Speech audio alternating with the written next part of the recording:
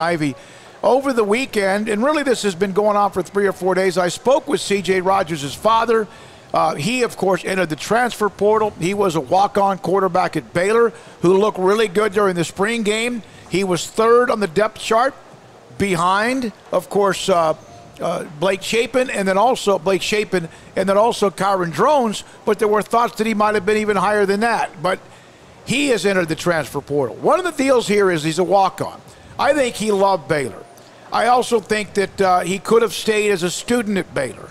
But I do believe that perhaps he was wondering if, in fact, if there was a competition for number 2 on the depth chart, would it be a fair competition, not questioning Dave Aranda, but a fair competition because the guy in front of you is a full scholarship quarterback if you don't become one.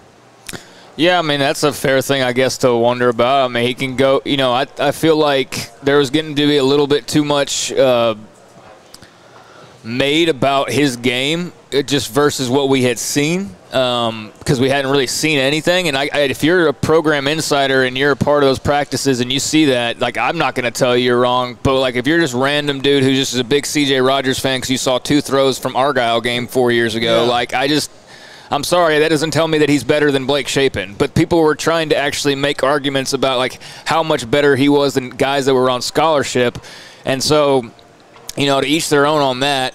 But, no, we'll get to see. We just won't get to see at Baylor because he's going to go play somewhere else.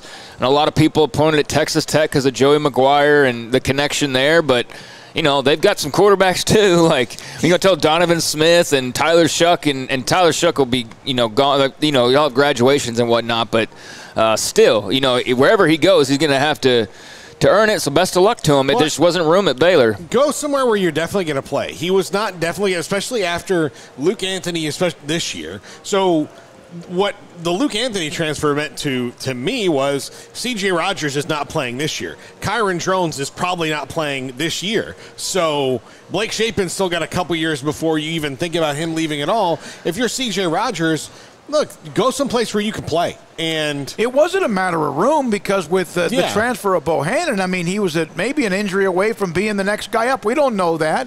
I do know that the staff did not want him to leave. I think that they would like to have had him on. Why wouldn't they? And they get the transfer from Louisiana Tech and Anthony, who may not even be able to play.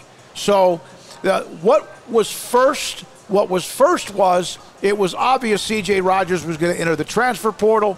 Baylor had to react to that. They've been in touch with Anthony. Not even sure if he's a part of the depth chart because of his availability, because of injuries he has suffered in the past. Yeah, and that is the most glorified take you'll get on a walk-on quarterback anywhere in the country. I mean, I know that probably every school has their walk-on favorites. You know, the backup quarterback's always the most popular quarterback. But, man, for a kid who did not play at all, basically, there sure was a lot of talk about him. So glad we addressed it. When we come